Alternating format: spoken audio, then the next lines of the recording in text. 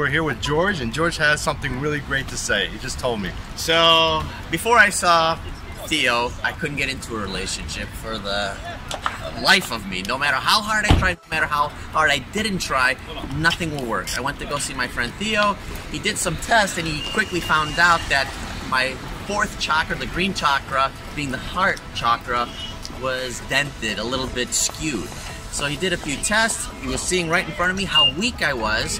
After seeing him about 12 times, It was 12 sessions. 12 sessions, perfectly strong. I immediately found the woman of my dreams, actually, because of this. I know I could go on and on and on, but before I saw Theo, I couldn't get into a relationship. After I saw Theo, the relationship came to me. Amen. Amen. And you know what? It can happen also for you. Yeah. It's all about your neurology. It's also your physiology, but also your spirituality and emotional health.